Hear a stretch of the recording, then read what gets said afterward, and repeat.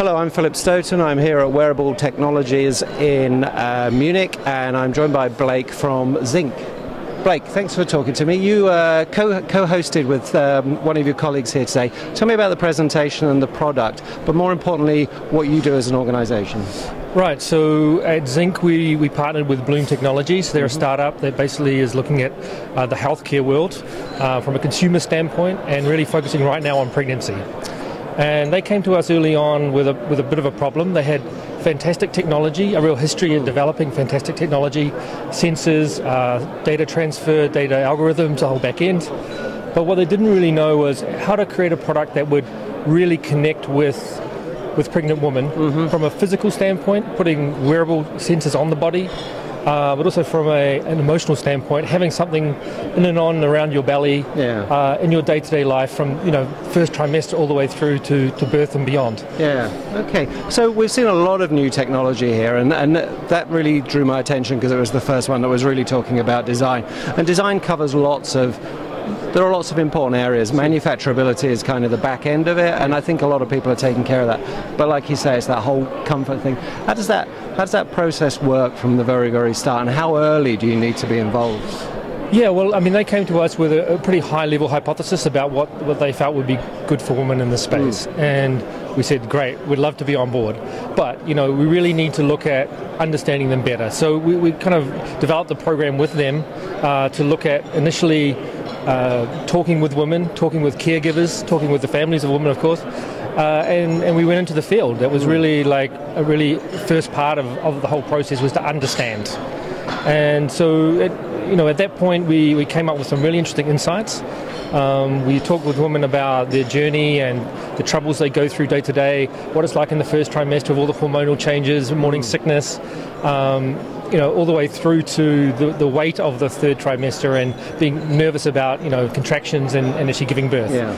So it's really about understanding their world, letting the woman tell their stories, and from that you gain those great insights. Yeah. And then, we talk more with the Bloom guys, okay, let's start to create a vision from those insights. And at that point, it was lots of workshops, synthesis workshops, where we all got together, both the researchers, the designers, the Bloom team, and we just discussed everything from both the user standpoint, a technology standpoint, but also what businesses could come from this. And one example of that is we talked for a while about a disposable sensor versus a reusable patch with a consumable and a permanent product module with a consumable patch. Yeah. And that has a totally different business case than if you have something that's totally disposable. You have to think about the problem in a totally different way.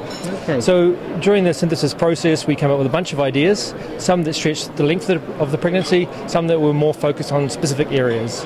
And in evaluation sessions with the mothers, again, we found out that the real problem was contractions. Right. And that's why we really narrowed down to that particular subset of issues, even though Bloom as a company wants to expand much beyond that to the full length of pregnancy and beyond. Yeah. I thought what was interesting as well is that it went beyond the product design. It went into the design of the app, the color palette, the logo.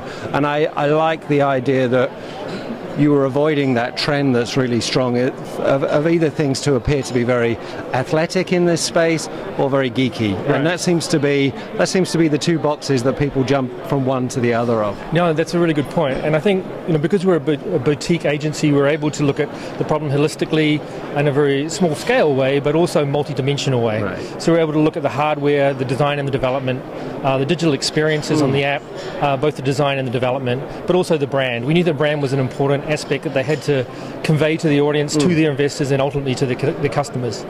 We realised that it's not a sport app. There are elements of it that are about making sure you're healthy and getting the right amount of exercise and the right amount of relaxation.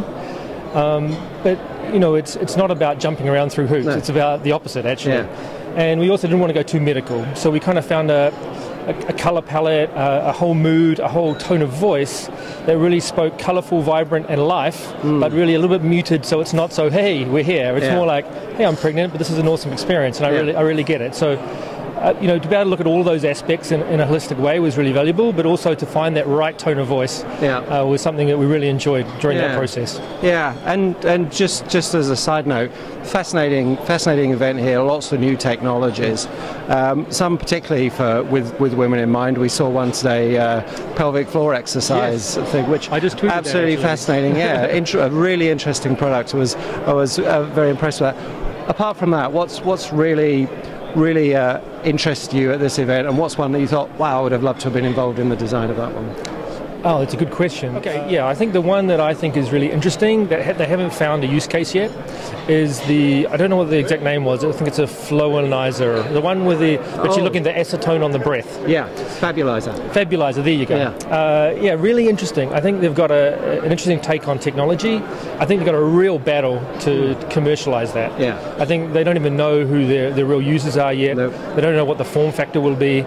But I would love to get involved in something like that because that's a real challenge. Yeah. And I think, if you could find the sweet spot of, right market size, right type of market that will fit their technology, and then implement that really well, I think they've got a good chance. And that's a classic opportunity because Fabulizer are literally at that very early phase where they have a concept, they have a technology, they protect it, they have the patents, they have nothing even like a product. They don't know whether it's going to be a blow-in device or warm device yet. So it'll be exciting to get involved, and I know with companies like that, they need people like you, but they need manufacturing partners, fulfillment, the whole thing. Yeah, I mean, they're just at the beginning of their journey, and it's exciting to talk at that part, because sometimes when they've already got a package already worked out from a technology standpoint, you don't have as much influence on where they could go. So with the Bloom guys, it's great. We were able to get in there right at the beginning. Yeah. With someone like these guys, maybe, you never know. And us or someone else could help them out to really help design the experience as well as them designing the new technology. And I think that's important. They go hand in hand from the beginning. Yeah, absolutely. Blake, thanks for your time. Fascinating to chat, and I hope we can talk again soon. Thank you.